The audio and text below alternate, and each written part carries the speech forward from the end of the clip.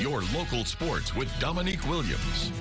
Happy College Game Day Saturday. We're celebrating New Year's Day right here on Karl Malone's court. And Louisiana Tech men's actually celebrating a win tonight, 74-73 on Western Kentucky. Bulldogs are now 2-0 on the conference. Let's check out some of the highlights from this afternoon's game.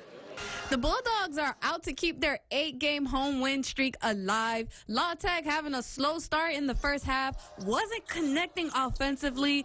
Keyston Willis on the wing shoots a three, but not able to get it in there. Western Kentucky possession. Luke Framerton, top of the wing, hits the three, and it's in there. Few plays later, Hilltoppers with the ball. Cameron Justice drives down baseline and gets the reverse layup in. Hilltoppers creating separation, leading in front of the Bulldogs.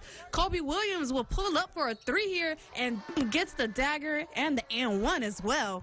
Doesn't get the extra free throw. Bulldogs still trailing by 16. Western Kentucky, Josh Anderson knocks another three down for the Hilltoppers. Few plays later, Bulldogs possession. Kobe Williams driving down baseline, gets stuck inside, looks and passes to Xavier Kristen, who looks and passes to Keyston Willis on the wing, and he knocks down the three.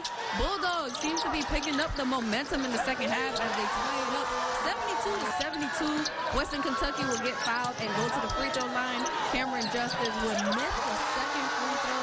Bulldogs with the rebound. Archibald finds Lofton Jr.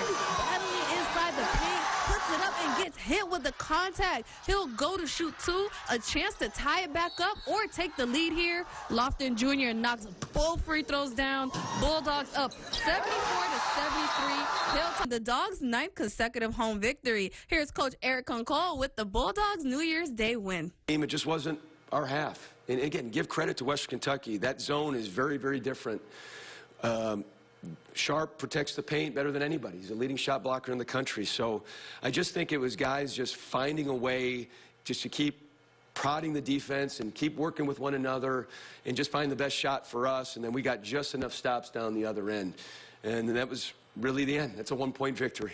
Next game for the Bulldogs will be on the road at University of Texas at El Paso. And I'll have more highlights and game recap from this afternoon's game later tonight on NBC 10 News. One last look at your 7-day forecast. Keep it right here on NBC 10.